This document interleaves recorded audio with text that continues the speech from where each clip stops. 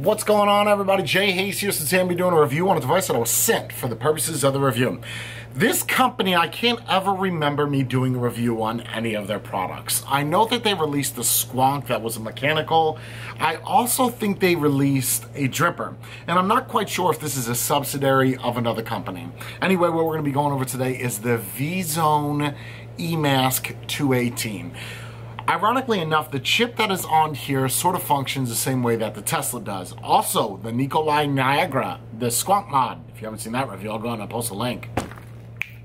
Right there. LEDs. I'm usually not a big fan of LEDs just because they don't really serve much of a purpose in a mod, but there are a lot of people that like them, especially the ones that are interactive. As you wave at it, it waves back, and as you talk, little LEDs flip up and down. You know, they do tricks and shit.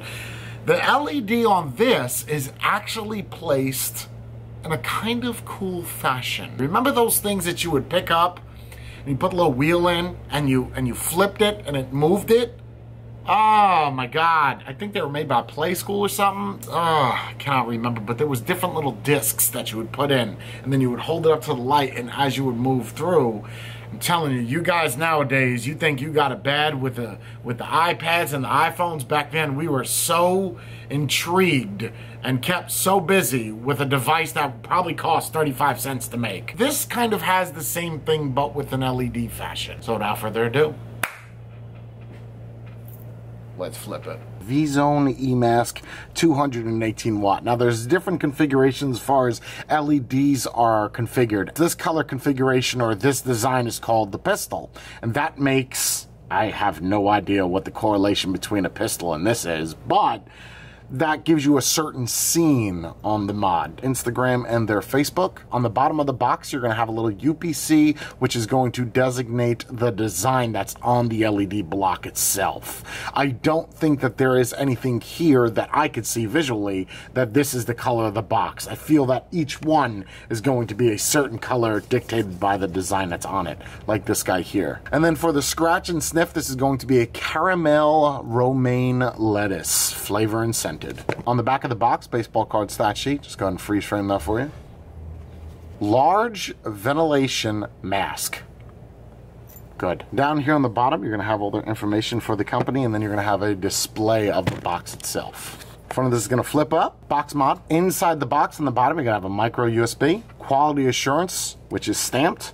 Hopefully it did pass quality assurance. Battery safety card, very, very, very good thing. And always in all of my videos, whenever a company includes this, is just a straight up win. They're telling you that if you have janky batteries or the skin of the batteries coming off, it's like a hangnail. Don't just leave it there. You know, remove it. Because then every time you move or every time you put it on your shirt, it's going to get caught, it's going to rip your shirt. Same thing with this. Every time you put this inside of your mod where it's ripped, it's going to get frayed that much more. So just replace that battery wrap. Okay, then you're going to get a user manual, eMask 218 watts, live young, vape it up. That's not a good motto. It's very self-explanatory how to run this chip. It's not difficult whatsoever. Then you have the mod. When I was talking about the frame, we're talking about this right here. I don't think there's anything on the box or when you do purchase this, whether or not you can select which frame you're going to get. This back piece here where you see all these little triangles is what changes colors based off the LED that you have behind it. Usually with LEDs, I despise them. I just think they're absolutely corny, they're childish, they don't really serve much of a need on a mod. But with this, they kind of tactfully place it in where it's not over obtrusive. You can shut it off, but it also looks nice with certain colors, which I will show you in a second. On the top, for what we can fit, 26 millimeters are going to give you no problem at all. 28 and 30s will not work on this. You see there is very, very, very little bit of overhang on the very top up here where the beveled edges are. Not so much the mod. I don't know how well you're going to see that. 24, no problems whatsoever. 24 goes right to the beveled edge. Designed by VZone on the bottom. Take this door off. There's a latch right here. Pull that up. Really, really nice magnets. The door itself has these little nipples on the inside which are going to catch and not allow that door to rattle about. Very, very, very nice touch, because usually when doors just have magnets on it, they move about a lot and become very, very annoying. And then on the inside of the door, there's some venting right here on the top and on the bottom. And when you put this on, snaps in really, really nice. No movement at all. And that's also because the door is recessed in. So you see these little nipples here? they're gonna catch where the screws are. Just like that. No movement. There's only one side of this that lights up, and that's the side that's not the battery door. And the reason being as well, if they were to make the battery door that much more compatible, they would have to put contacts down here and then run wires through the body, and I just don't see much of a need for that. However, if they did do that, it would keep it a little bit more uniform. 18650s on the inside. It looks like they could have got away with 2700s. Based off the inside and how much more room they have. As far as height is concerned, no, but left and right, definitely. So we're just gonna push up and try to put it in at the same, there we go. So it's positive there, negative here. I can't remember what mod that was, but that bothered me like crazy. No matter what I did with the door, I could not get it to sit right because of the ribbon. At least with this, it's recessed. So once this goes on, that's it.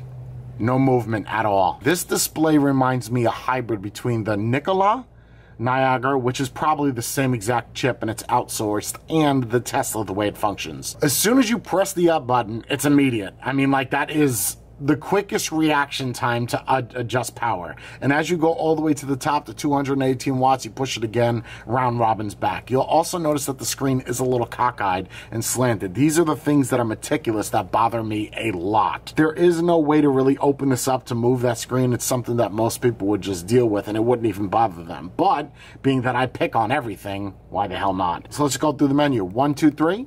It's going to allow you to cycle through the different options. You have your resistance there.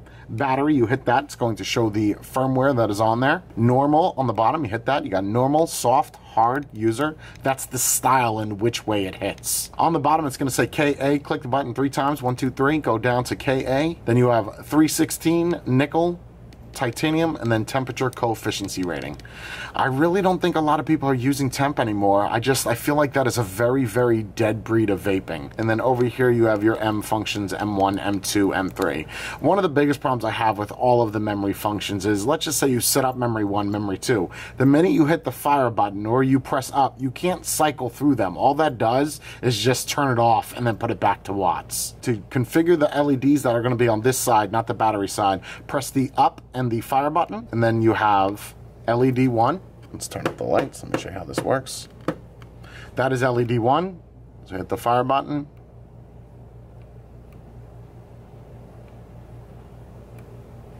See, so that changes colors every time you hit the button. You have blue, red, green, and purple. It's pretty nice. It's not too much, and as you can see on this side, there's nothing there. And there is no way to adjust the brightness of the LED. It's naturally that bright. If you press the down and the fire, that's going to lock the power, and you don't have to worry about not accidentally hitting a button and adjusting the power because it does absolutely nothing. However, you can still fire. The VZone eMask 218. Let's bring it on the top. Back on the top with the VZone eMask 218 watts with the Zurich X RDA sitting on the top. Let me show you some vape production, 73 watts.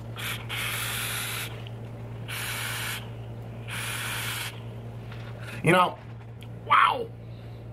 I'm not really sure who's responsible for this chip. It makes me really wonder who is the designer, because this thing ramps up so fast. Listen. Here we go. Wow, that is extremely fast ramp up time. Fams. That's when you put a fan on while you're running fast. Fams. Stop running so fams. Stop running so damn fams. There's no way that you're vaping at that power. There you go. You thought he went away. He's back. This company, again, just like I said in the beginning, I'm not really sure who this company is. I can tell you this. I really like the way that the mod feels. I like the way it hits. I'm not... See, this is rough because I'm not a huge fan of LEDs. I don't like LEDs lighting up everywhere. This isn't horrible because it's, first off, you can turn it off and then it has that really nice gated design on it. It'd be cool if both sides did light up, and I feel like a lot of people are gonna like that because, well, certain designs do certain things.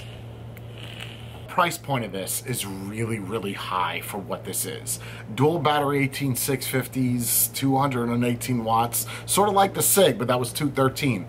Also, the SIG was carbon fiber. This is just straight up alloy. I can't understand why the price point is as high as it is. I'm a little shocked at what the price point is this. I feel something like this shouldn't be worth more than 50, 60 bucks, but this is the same deal that happened with the Drag when it first launched. I believe it was $100, and it went down to 80, then 70, then 60, and now I think it's free. No matter where you go, you buy a juice, you get a free Drag.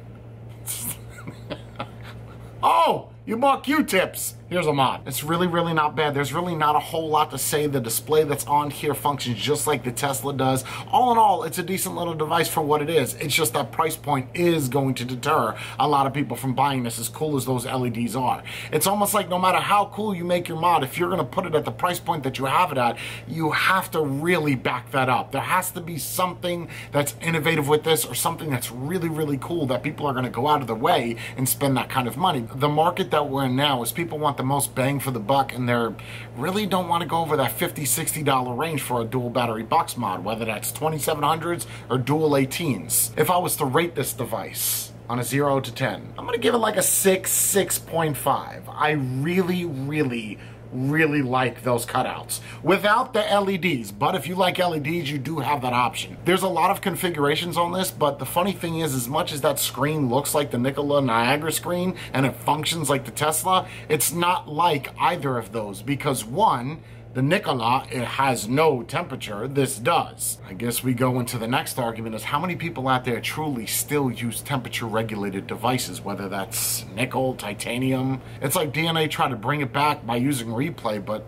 at this point I think that horse is already dead. No one has ridden on that, so just let it wither away and let the maggots get at it. It's very hard for me to recommend this just because of the price point that it's at. If it was lower, I absolutely would recommend it. I don't feel like this is going to be a great device for those that are just starting out, just getting into vaping, because sometimes people go into stores, they buy these crazy setups that a lot of people have, something like this. I'm not saying this is ridiculous, but for someone that's just starting out vaping, there's so many other options that are out there. This does come as a kit, but the way that I got it is just the mod. All in all, not bad for what it is. The price point is just really, really high for a dual 18650, and I've kept it real. Have you? Jay's out.